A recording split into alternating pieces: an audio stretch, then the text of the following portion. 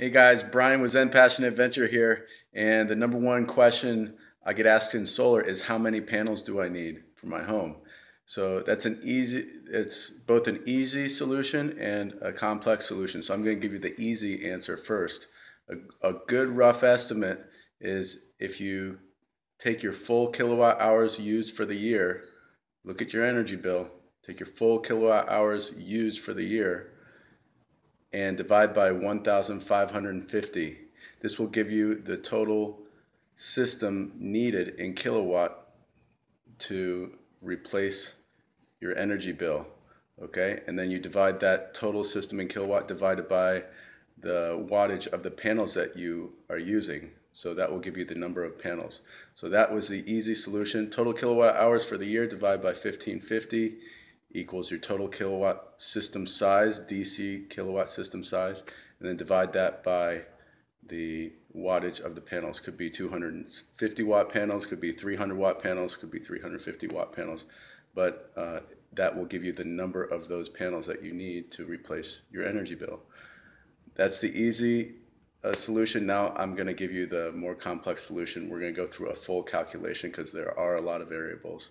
This is a more detailed calculation of how many panels do I need for my home to supplement my energy bill. We did the rough estimate already. Total kilowatt hours used for the year. Look at your energy bill, add it all up.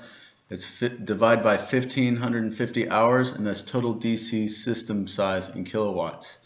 Okay, in our example here, we'll be looking at a client that I had, and he had 13,146 kilowatt hours for the year. Divided that by 1,550 hours, and that was 8.48 kilowatt system size DC that he needed to supplement his energy bill. Okay, and then he chose, there's a lot of different panels you can choose from, different wattages. He chose a 280 watt panel, so that's 0.28 kilowatts. So 8.48 kilowatts divided by 0.28 kilowatts is 30.29 panels. That's how many panels that he needed. Okay, you can't have 0.29 panels, and so I always round up to 31 panels. Okay, the more detailed calculation, some things you need to take into consideration. Okay, this client lives in Southern California. The number 1,550 hours comes from an average sunny day of 4.25 hours of peak sunlight per day in Southern California. Okay, which is, I think it's the sunniest place in the United States. So take that into consideration. You might need to decrease this number. Do you live in a less sunny area of the world or a less sunny area of the United States? Take that into consideration. If you might only be seeing 3 hours of peak sunlight a day, or 3.5 hours of sunlight per day times 365 days, and that will be your number that you will use for this denominator. Okay, now we're going to go through the energy bill month by month and some things you need to take into consideration. Did you go on vacation at any time during that year that will affect your usage reporting for that month? And so this will report a lower usage, therefore you'll need your calculation will yield you lower panels, and so you need to add the usage in if you're going to be in town, throughout the year. What appliances did you use the most? Heating elements take the most energy: the heater, air conditioner, refrigerator, dryer, if you have an electric dryer, electric water heater. Okay, these heating elements take the most energy. What appliances are you planning to add? Are you going to add a new energy efficient fridge? Do you not have air conditioning now and you want to add air conditioning? Are you going to go with electric heat, electric dryer, electric water heater, and you have gas now? So what appliances are you going to add? Are you planning to add? That is going to make a difference in how many panels you will need. You'll probably need to, if you're going from gas to electric, you're probably going to need to double or even triple your system size, depending on if they're energy efficient or not. Will you run the air conditioner more now that you feel that you're getting free energy. I've had it happen several times where we put the panels on the home, say we put 31 panels on Mr. Dan's house, and the next year he feels he's getting free energy because he's getting energy from the sun, and so he just feels he can run the air conditioner a lot more.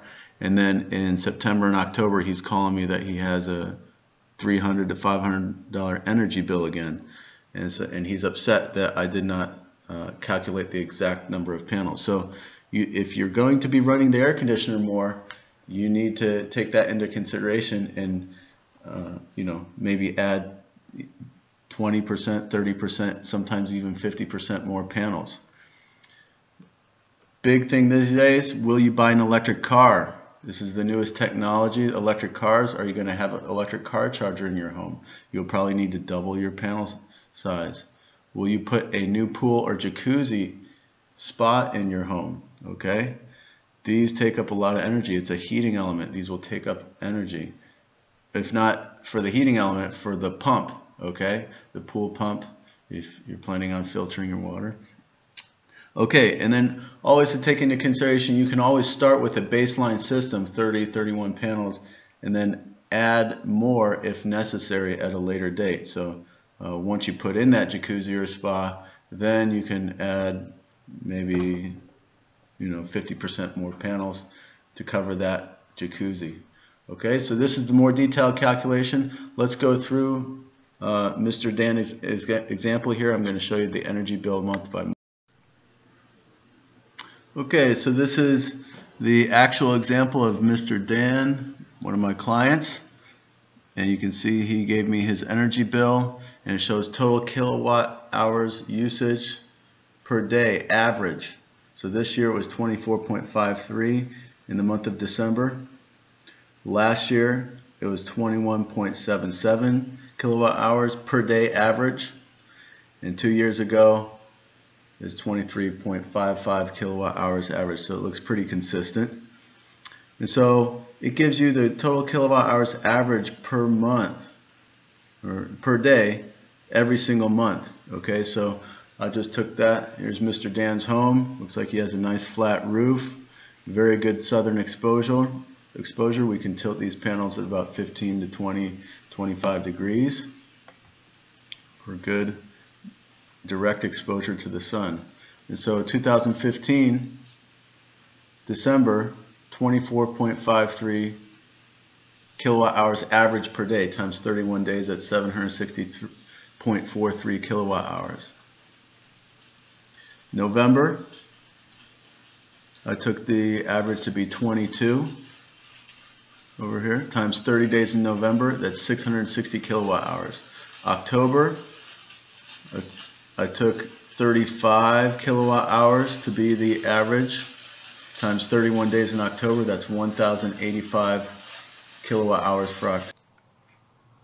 Okay, then we have September and August. We're getting into the hotter parts of the year, so people run their air conditioning more. So September, looks like we had 50 kilowatt hours average. August, it did 61.88. I think he gave me an exact number. So that's almost 2,000 kilowatt hours average, 31 days in August. And I just go through, July 38, June 50. I can tell in July that he probably went on vacation because it's less energy used. And you're getting into the hotter months here, so I can tell he probably went on vacation in July. It's not a smooth curve, so he probably will want to estimate up to here. But I still took 38 kilowatt hours for average because maybe he wants to go on, maybe his plan is to go on vacation every year. I don't know. But I just want a baseline. So June is 50 kilowatt hours. May took 40. April and March are about the same. I took 30 kilowatt hours average to be conservative. January and February looks to be about 25. And so times 28 days in February, 31 days in January. So these are the per month kilowatt hours exact, okay, or near exact. So total for the year, 13,146 kilowatt hours for the year, 2015. Divide that by 1550 hours for the year of sunlight, direct sunlight. And this gives us a system size of 8.48 kilowatts. Okay. Now he chose a 280 watt panel, which is 0.28 kilowatts. Divide 8.48 kilowatts, divide by 0.28 kilowatts, that gives you 30.29 panels. You can't have 0.29 panels, so I always round up. 31 panels to supplement the usage last year of 2015. So again, it's a good baseline to start with, and he can increase it from there if he's going to add any extra, maybe a jacuzzi or to his home. Looks like he currently has a jacuzzi. Maybe he wants to add an electric car. I'm not sure. So this is at least a good baseline of what has covered the past year of energy usage, okay, in Southern California. So we'll give him 31 panels, and now I can continue drafting my plans. Okay, so hope this helps you guys out, and let me know below. Let me know comments, or contact me if you feel I can help you further. All right, thank you.